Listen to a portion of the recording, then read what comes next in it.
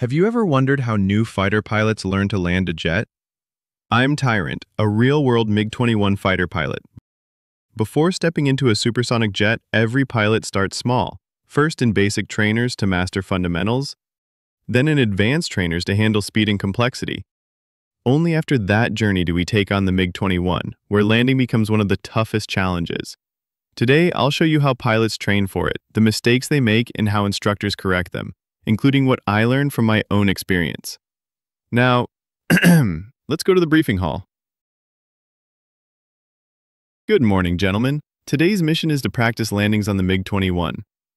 I'll begin by starting up the aircraft according to standard operating procedures and the checklist. After engine start, I'll taxi to the runway and take off. From there, I'll join the downwind leg to carry out landing circuits. For this sortie, we'll be using runway 22. This is the landing pattern. On the upwind leg, I'll clean up the aircraft by retracting the landing gear and flaps. At the crosswind turn, I'll roll into a 45-degree angle of bank. Approaching 700 meters, I'll level off and establish on the downwind.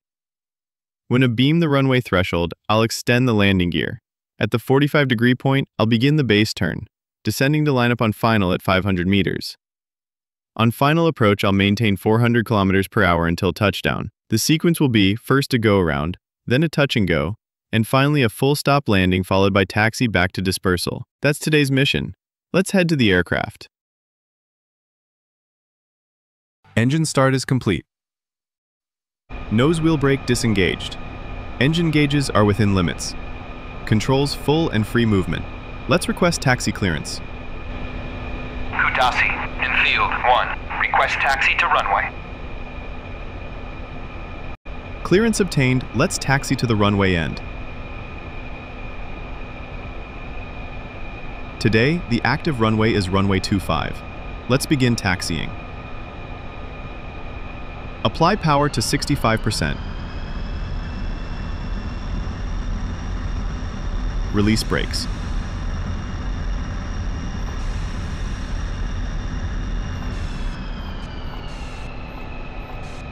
Brakes check. My brakes are serviceable. We should always check the brakes here.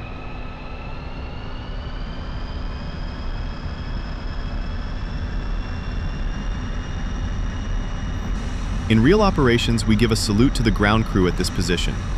To make an aircraft fly, many people have to work hard.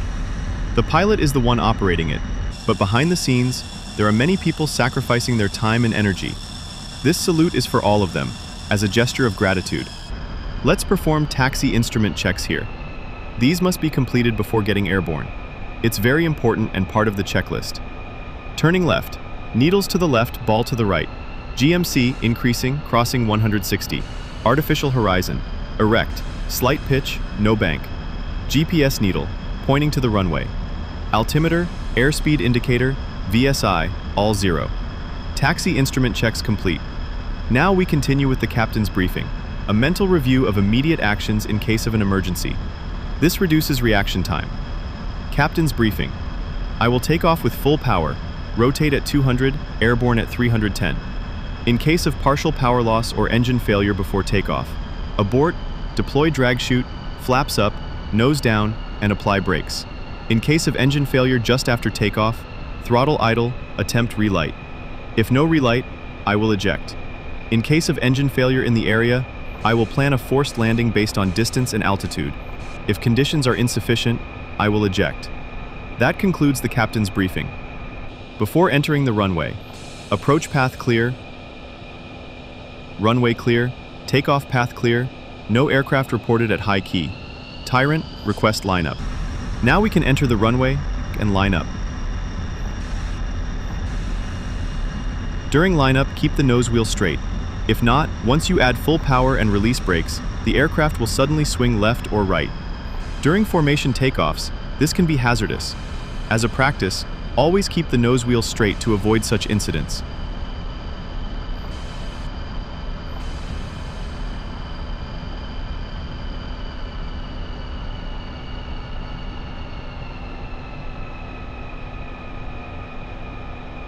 Line up correctly.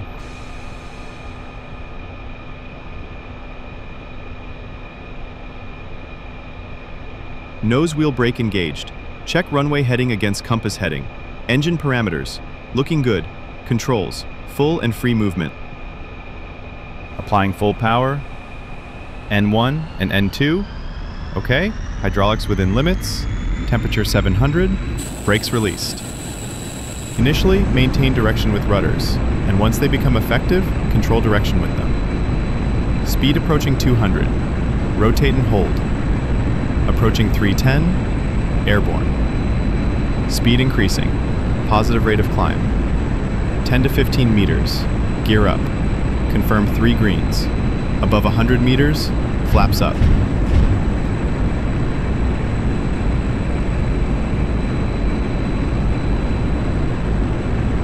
Approaching 300 meters, turn right with a 45-degree bank. Afterburner off.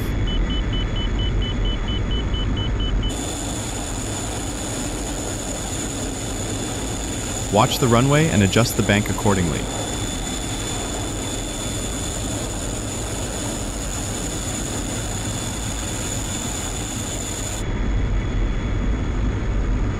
Level off at 700 meters and continue the turn.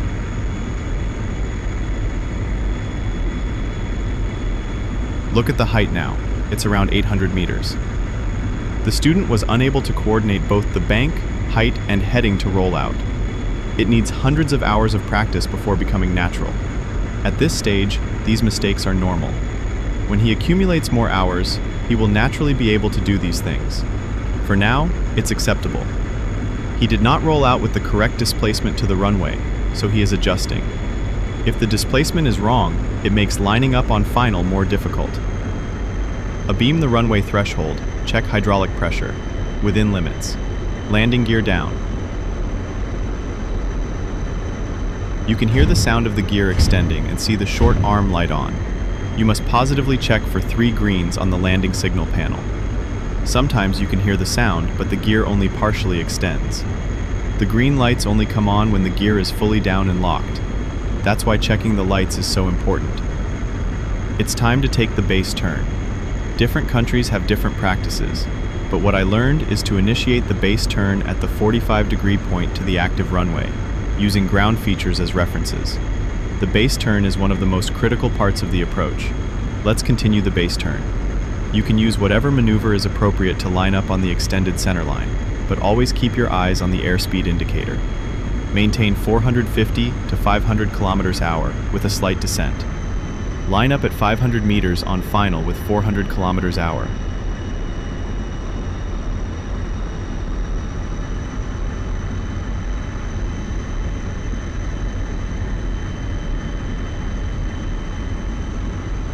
See? The aircraft is slightly right of track.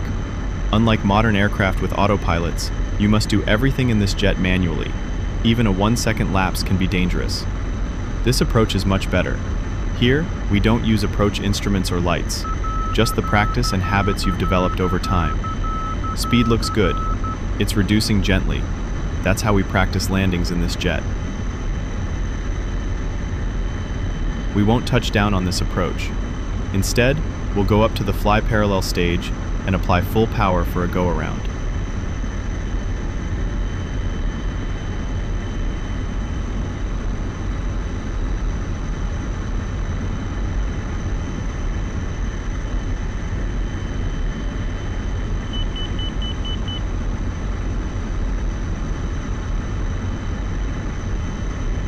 I'll briefly break down the landing stages.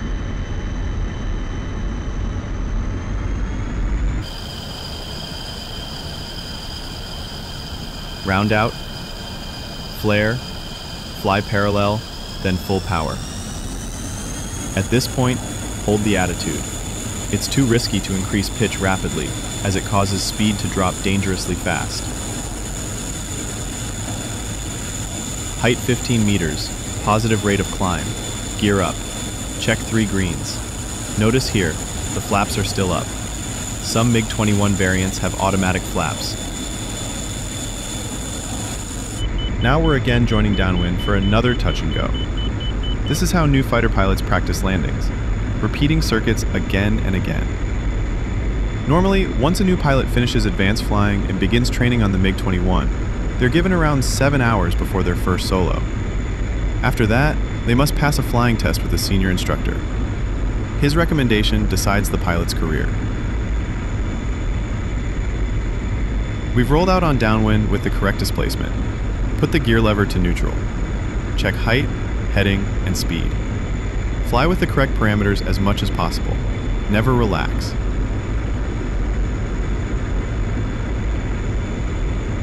Hydraulic pressure within limits. Landing gear down.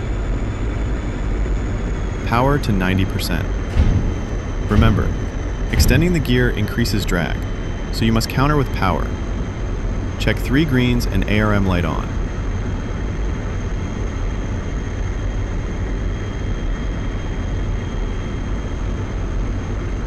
Initiating base turn now. As I mentioned earlier, many accidents have happened during the base turn due to stalls. This is where inexperience shows. That's why new pilots are taught to keep their eyes on speed and the extended runway centerline. Maintain 450 to 500 kilometers per hour, never below 400.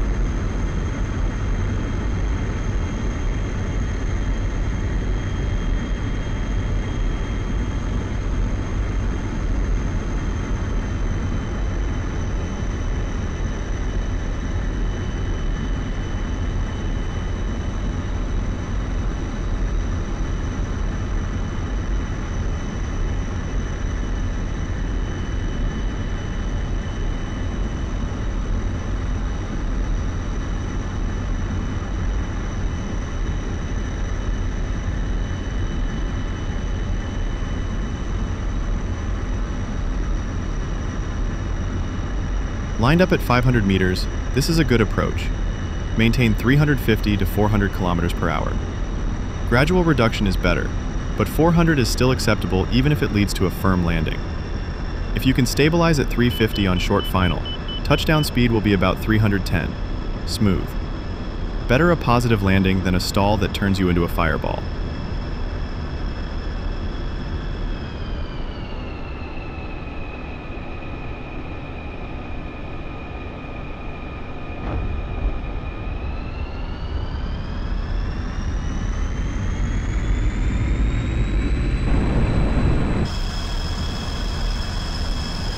I closed the throttle a bit late, so you can see how long I floated after flare out. That's okay for a touch and go, but not for a full stop. You'd run out of runway. In this aircraft, you can't afford mistakes. No second chances.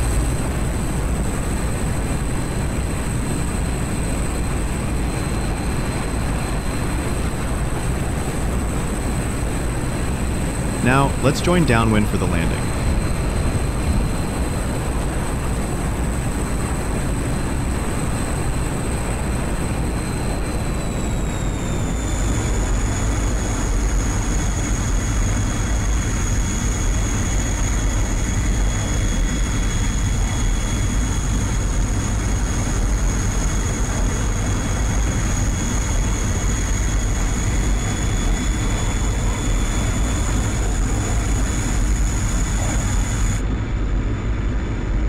Displacement is slightly closer, so we need to climb 150 meters to re-establish original parameters.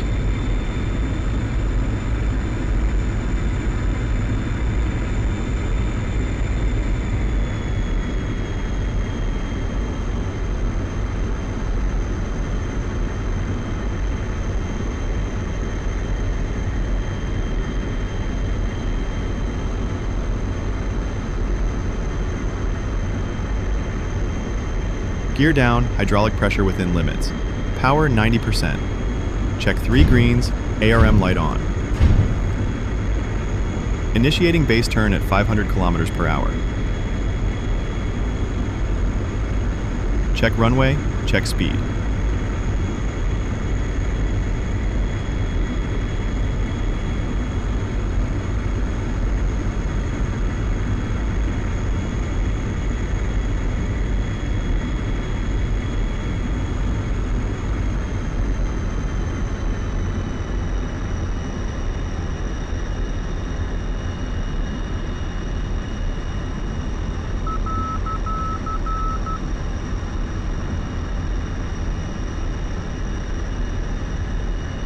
Slightly left of track, but it's correctable.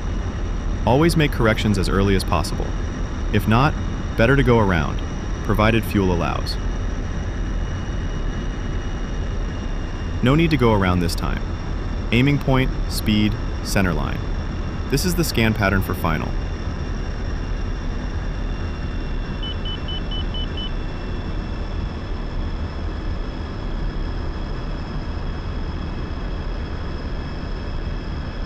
Close the throttle at the right point.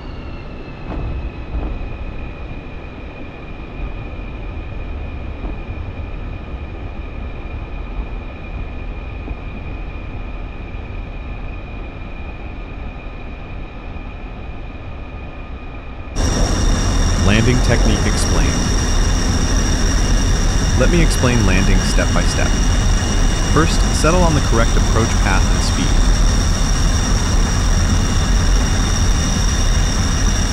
Choose an aiming point slightly behind the threshold. As you approach, move it forward. Peripheral vision tells you when the ground is rushing closer.